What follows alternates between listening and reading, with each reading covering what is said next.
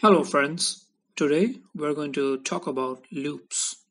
Specifically, we are going to look at 6 different ways of looping in Haskell.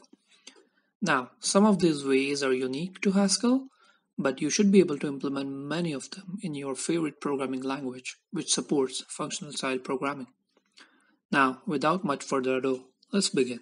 We are going to take an example problem where you are given a list of integers and you need to return a list of them squared. Now, if you do it in a non-functional way, your code will probably look like this. We have a square function which takes in an integer and returns its square. In the actual looping logic, we first define the container in which we are going to store the results of looping operation.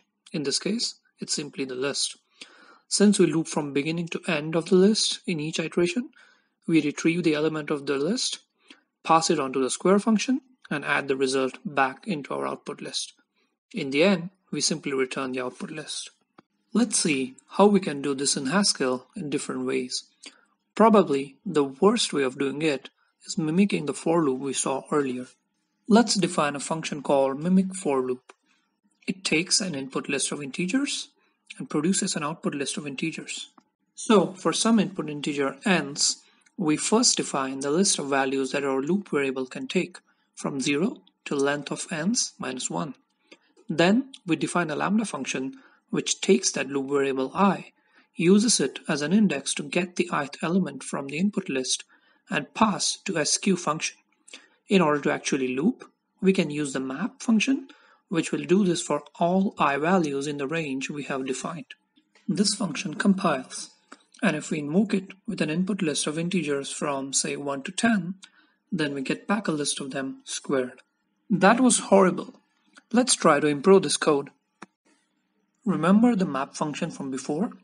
If you look at the type signature of map function, you will see that it takes a list of elements as its second input, and a function which transforms an element of that list into something else as the first input. It will then apply that function to all the elements of the input list and collect the transform values into an output list. Let's call this function mapping iteration, and its definition is simply map sqns. Let's verify that our code still compiles and try the same input as before, and indeed we still get the same output. Our next method of iterating on a list involves the use of scanning functions. Let's first understand how scanning a list works. You begin with a list and an accumulator with some initial value and a binary operation. Then, scan function repeatedly applies the binary operations to all the values of the list and keeps on accumulating the result into another list. In the end, you output the final list. What you just saw was the left scanning function, or scanl. Note that we don't have to use the accumulator value in the binary operation if we don't want to. Let's call our function scanning iteration.